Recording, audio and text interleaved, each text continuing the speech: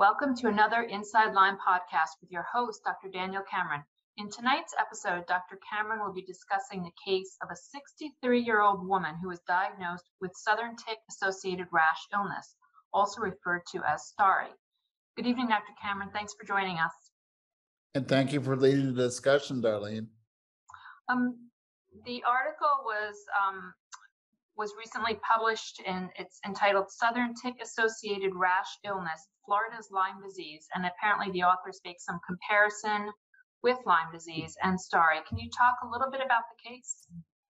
This patient, who is a 63-year-old woman, was bitten by a Lone Star tick on her right leg while camping in Gainesville, Florida.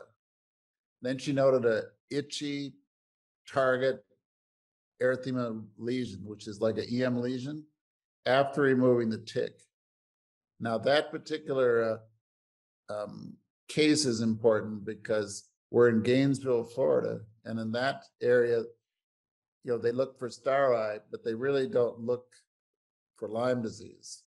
Then 2 weeks later, she had a fever, headache, diffuse muscle soreness that lasted for 4 days. So now she had a tick, a rash, and sickness within a short time frame. She even had a fever of 100.5 and a fast heart rate of 127, a low white count, anemia, low platelet count, and elevated liver function test.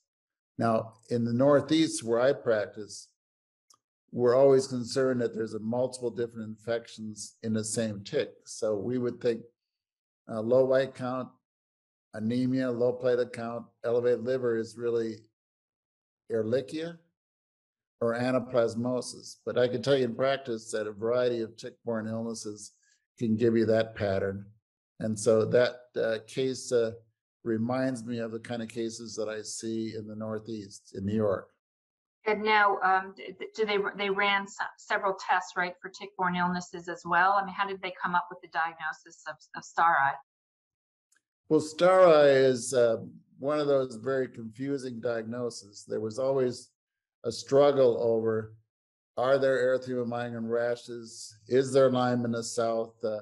And so there was a compromise. Some people said, well, why don't we just call it a rash?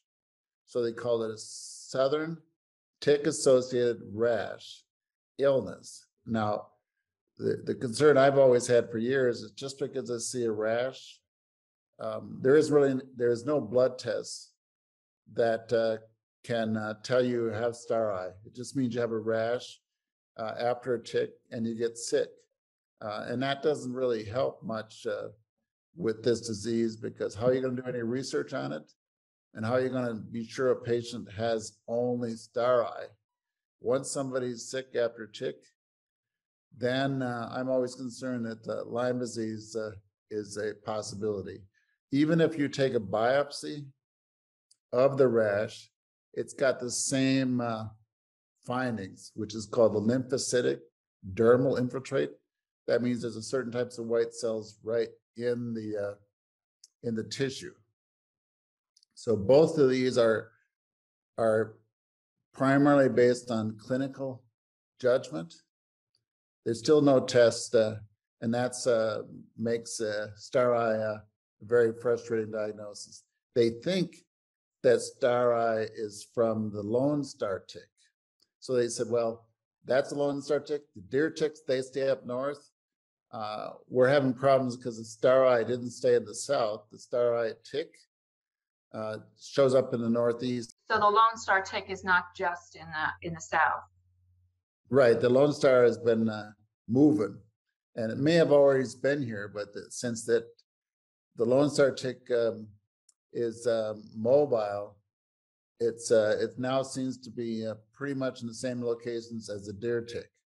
Mm-hmm. And the deer tick, conversely, the deer tick is now showing up in the southern states, right, as well. So you've kind of got a crossover. Yes, they've always found the deer tick, which is, the generic name is called Ixodes scapularis. This black-legged tick it keeps getting discovered in the South. In fact, Mississippi years ago was reporting deer ticks, deer tick bites, and they were looking at it ticks, but they found it in the winter, like November, December through March, and they had been looking again as why are there deer ticks down there? Why don't they find deer ticks in the summer? And it turns out in another article I wrote a blog on that deer ticks in the South are smart.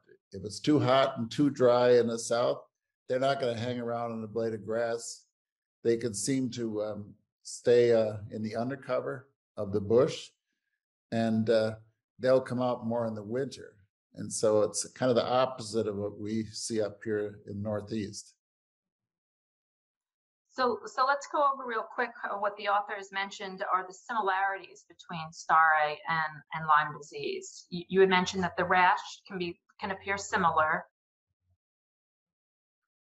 Well, there was an assumption that nobody gets sick more than a couple weeks from STARI, but because there is no test to show STARI, any symptoms that someone would get after having a rash was often overlooked, and they weren't really able to study the long-term consequences of STARI. We already know the long-term consequences of Lyme disease are neurologic, neuropsych, autonomic, and et cetera. And so I've always been frustrated that we didn't have any formal studies of long-term outcome of STARI. So the researchers then are not quite sure how common this illness is then, right? Yeah, it's pretty hard to know where STARI is and the pattern if you don't have any great blood tests. You could say where the ticks are, but you can't be sure someone has STARI, but you also can't be completely sure that the illness is gone. I guess if you have a rash, you still don't know if it's a STARI rash or a Lyme disease rash. The only difference is anything in the South is called a STARI. Anything in the North is called Lyme disease. So Lyme disease has the tests, but they're both of these illnesses are basically clinically diagnosed. Is that accurate? Yeah, I think that if you get a tick or if you get a rash in the North, that helps. But there's plenty of people who don't get either tick or a rash in the Northeast. And the same problem occurs in the South. Just because someone gets a rash, that's helpful. But I'm always concerned about the people in the South who get ill from a tick and don't have a rash.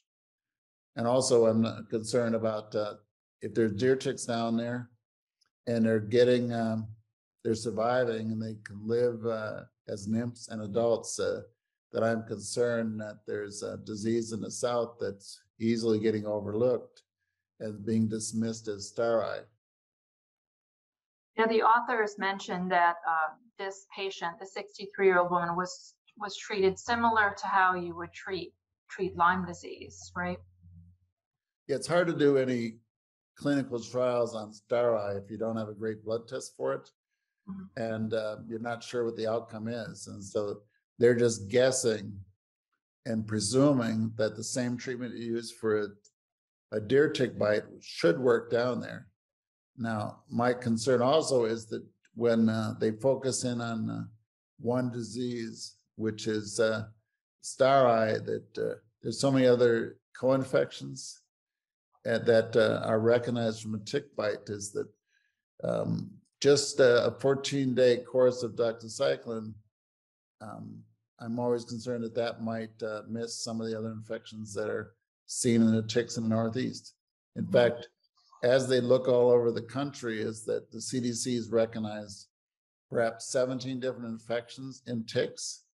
And so even though there's regional differences in ticks, I think we need a lot more research on what ticks are doing in the South and what diseases are being transmitted by the ticks.